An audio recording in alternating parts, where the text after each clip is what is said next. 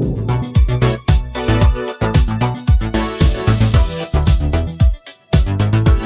up everybody, DueRag back at it again with another video. Today we're going to be talking about Ready or Not because they just released another briefing. This one is called Briefing 42, Ridgeline Character Development. Once again brought to us by the very generous Kaminsky. I'm starting to believe that he's actually just the community manager now because I haven't seen Gwen. In fact, I don't even think she's with the company anymore because her account says former community manager, so okay. This one starts out by saying, "Attention officers, welcome to our 42nd edition of our bi-weekly newsletter. This week we will introduce the prime suspect in one of our upcoming levels, Ridgeline, Gerard Scott. We will learn more about this recluse and his modes of destruction. However, before we start, we have a few words from the development team." I guess this is a message to the community. It says, "We know players are eagerly awaiting improvements to the AI. As some users are aware, we have been showing off a few hints through other channels," which I'll probably get to those hints in another video because there's been quite a bit of little mini updates scattered around. I'll try to just put them all together in a later video, maybe tomorrow or something, I don't know. But anyways, however, when we are ready, we will release a dev vlog showing these updates in detail. We are currently working on improving overall AI appearance when moving and shooting, changing how AI perceive and engage with the player, with variables for most suspect actions to give modders the flexibility they need. Animations for weapon raising, aiming, and detection are being adjusted as well, leading to AI being required to slow down and aim more directly at the player to be more lethal with their shot placement. We are excited to showcase these changes and more exciting ones shortly before the Atom update is dropped. Void Interactive. Atom update? What's that?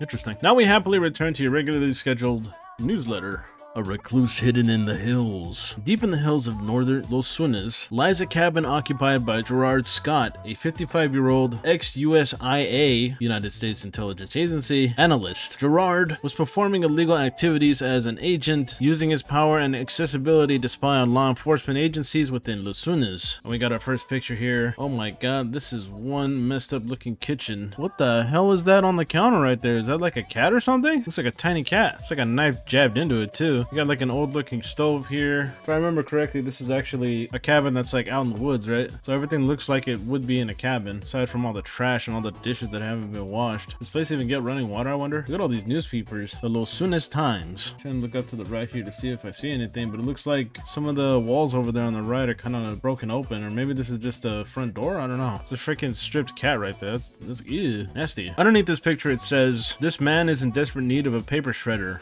That's for sure. I don't think a paper shredder would solve all this issue. It just needs a really good cleanup and a lot of more construction. But moving on here, since his release, Gerard has developed a delusional obsession with the police force and focused his efforts on destroying it. He is currently wanted for the murder of 5 police officers. Oh wow. Killed trying to extinguish a vehicle Gerard purposefully set on fire outside the East Makati Police Department. Makati? I said that right? Or Makade maybe? Underneath this is another picture. I believe this is the basement, but I couldn't, well actually this doesn't look like a basement because we got windows right here, but man, this is like some conspiracy level house right here with all the tin foil and metal and stuff right here. This looks pretty wild. Underneath the picture it says, "A quick peek inside the mind of madness." Hey, you can definitely tell that this dude ain't in the right mindset. Do you think he constantly writes on that whiteboard over there? I don't know what it says. Can't read it from here. But moving on here. Coded revenge. Another obsession of Gerard's is the production of ricin. Oh, really? A deadly compound if swallowed or breathed in. Yeah, that's ricin is very dangerous to humans. This makes me wonder if we have to wear masks when playing on this mission. Outside of his cabin lies rows of cultivated castor plants stripped of their beans, the main ingredients needed for this bioweapon. The castor beans are cooked and mashed, the waste byproduct being ricin. Dried bean paste and jars of white powder litter the cabin. I didn't actually see any jars in this previous picture.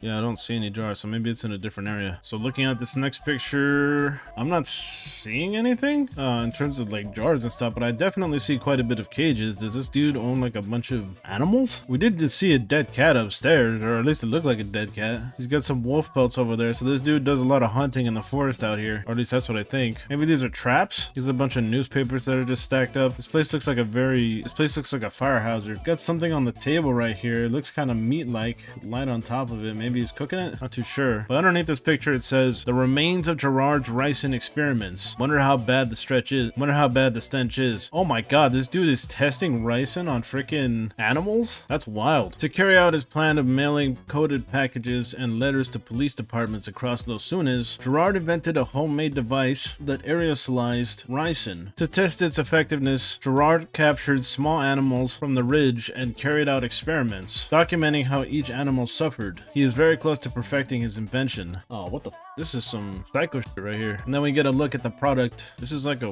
weird looking bottle thing. It looks like a Sprint bottle with a weird looking motherboard looking thing. I'm not even sure what this is. This looks dangerous as hell. Wait a minute.